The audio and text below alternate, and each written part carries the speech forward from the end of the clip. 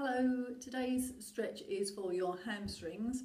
It's a little bit of a different take on what you would normally do for a hamstring stretch, so listen carefully.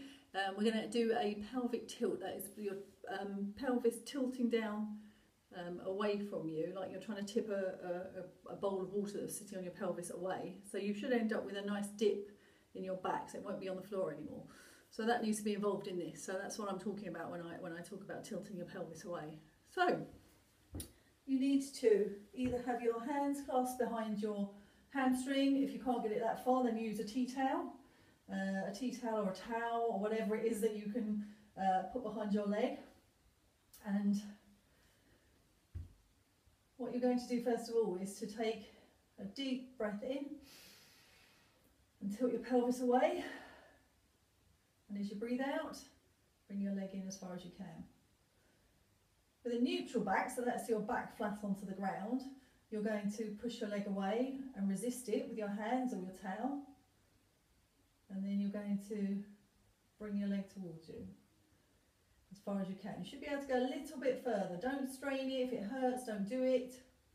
Just take it as far as you can. So this time we're going to tilt our pelvis away, a deep breath in. Your leg is being pushed into your hands or your towel. And as you breathe out, bring your leg towards you. As far as you can, push your leg away with a neutral back and resist with your hands. And this time, bring your leg towards you. And tilt your pelvis up if you need to. Take it that little bit further. Push your leg away. And bring your leg towards you, tilting your pelvis up and towards your chin. Your legs should go that much further. Don't do any of this to a point of pain. There doesn't need to be any pain involved in this, because as you're tilting your pelvis away and towards you, then your legs got a little bit more leeway to move.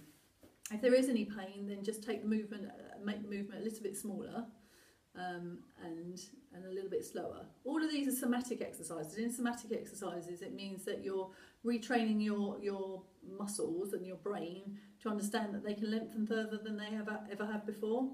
And if you do it regularly, then it'll change how your muscles understand how to lengthen. Always do it in a quiet space. Always do it with your eyes closed and try and put your awareness to the body part that you're trying to stretch. And then feel what it feels like, and then always relax afterwards, so that your body has time to calibrate the muscle memory.